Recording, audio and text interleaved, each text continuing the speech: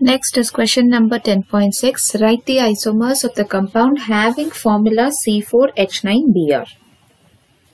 So here the question clearly says that there's a formula given to us, C4H9Br. We have 4 carbon atoms, 9 hydrogen and 1 Br atom. Keeping this, you're supposed to write the isomers of that particular formula. Now, what do you mean by isomer? Isomer meaning I'm going to have same molecular formula but different structure. Alright, so I'm going to have the same molecular formula but I'm going to have different structure. So here this is a compound given to us. So first thing, it's always easy for us to start with a straight chain. So here what we will do is we will first draw 4 carbon atoms. So I'm going to put 1, 2, 3 and 4. And let's put the Br, which is a functional group. We're done with that. And let's put 9 hydrogens. Please remember that whenever you put your bonds around carbon, each carbon should have 4 bonds around itself because the valency of carbon is 4. So this particular first carbon here is got 1 bond already. So it requires 4 more hydrogens. So I'm putting that. The second carbon here has already 2 bonds. So it would require 2 hydrogens more.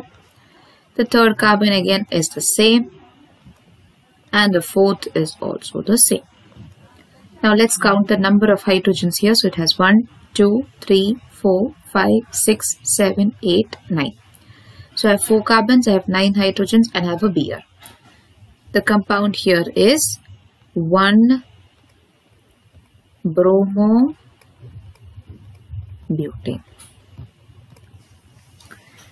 Alright, now the same thing I can put Br on the second carbon. This is 1 bromobutane because Br is on the first carbon. The same thing if I'm trying to draw, I'll just draw. Now that we know the basic structure, I'll just condense it.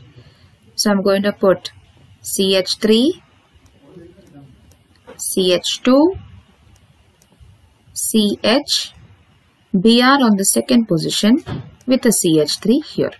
So what I've done, all that I've done is I've taken the Br from the first position and put it on the second position. So when I did that, 1 carbon went to the first position. Let's count the number of atoms. 1 Br, that's as given here. 4 carbon atoms are here. Count the number of hydrogens. I have 3 plus 2, 5, 6, 7, 8, 9. So here I have another isomer which is 2 bromobutane. So this is maintaining the straight chain of carbon atoms without any branching.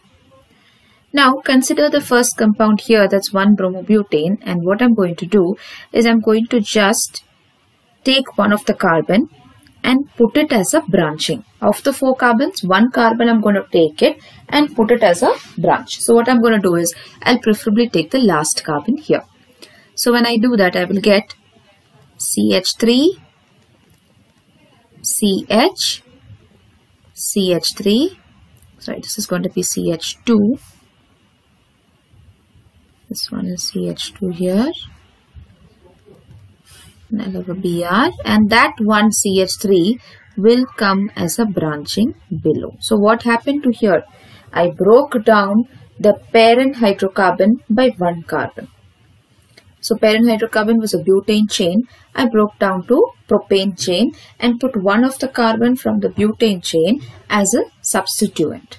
So here what will happen? The name of the compound is going to change now. So this is going to be 1 bromo 2 methyl propane. This is the structure. Now keeping the propane chain, I can't do any more things because whether I shift the CH3 this side or the other side, it's still going to be the same to me. So what I'll do right now is I'm going to further do one thing. I'm going to do another thing here. So here what I'm going to try is I'm going to take A CH3,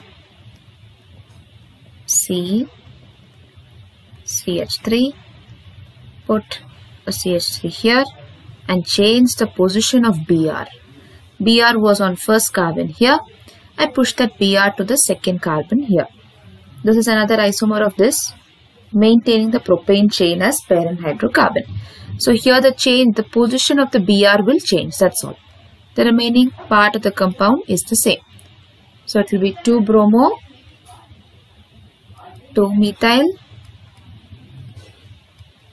propane.